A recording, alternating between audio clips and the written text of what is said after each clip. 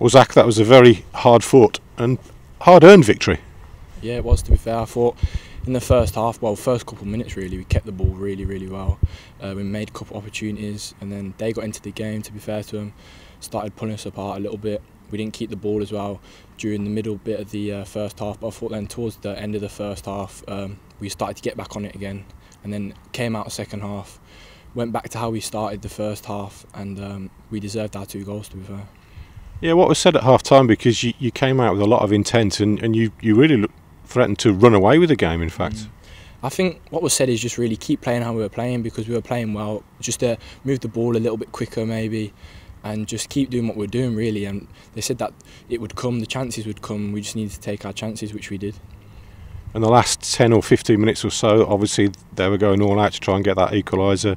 Yourself and the defence in front of you were under a lot of pressure, weren't you? Yeah, we were, but I thought we coped with it really well. We defended really well, we defended the crosses especially well. And yeah, I thought we defended really well in the last 20 minutes. You didn't have that much to do, all told. At the other end of the field, your opposite number, he made some quite outstanding saves throughout. Yeah, he made some really good saves, to be fair to him. A couple of worldies, to be fair, so yeah, he did really well. Obviously, Sheffield United go ahead. It was a bit of a mix-up. Can you explain it from the goalkeeper's point of view? I think I was just coming out. I gave him a shout. He obviously must have not heard it, but it was just a mix-up, and at the end of the day, it didn't really matter because we got the win. Obviously, you coming into the team again after so long out through injury, was that a factor with it, with yourself and Joe Redmond? Maybe the communication there? I don't think so. I think it was just a little bit of a misunderstanding really, because we train with each other every day, so we have that communication, we have that relationship. I just think it was a misunderstanding on the day. Yourself, Joe, the rest of the team put that behind you, and you came back to get a very, very good win. Yeah, I thought we did, and I thought after the first goal we really capitalised on that bit of momentum we had to get the second goal quite quickly after, so I thought we did really well. And what was it like for yourself to be back out there after 3 months or so off injured? Yeah, it's been a long 3 months, to be fair. Obviously I was out on loan at Gloucester, so it's coming into a new team. That was my first game of the season for the 23s, so yeah, but I thought I settled back in.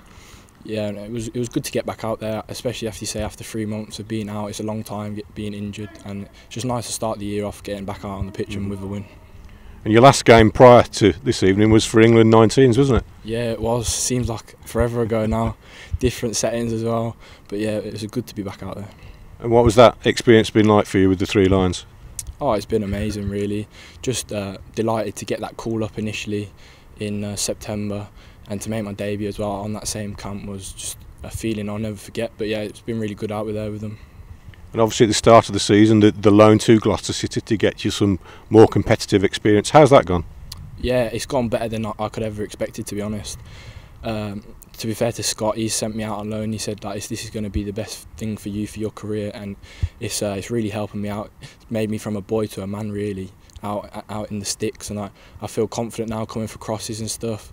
And because you're playing against men every day, every week, it's really a good test, but I feel like I'm dealing with it well.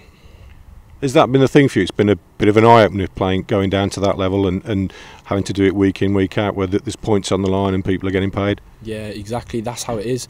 Down in the non-league, that's their little bit of extra income they get if they get a win and whatever. So they really fight for those wins, those draws, those points, and it's been a massive eye-opener really, going from academy football out into senior football. Yeah, it's been a massive eye-opener. And do you feel that has helped you improve as a keeper, as a personality? Oh yeah, massively. It's made me a much bigger, stronger personality in terms of off the pitch, getting involved with the lads, etc. And on the pitch as well, it's made me stronger in terms of coming for crosses and stuff, and just being that solid person at the back behind the defenders. Zach, thank you very much for your time and well done this evening. Thank you.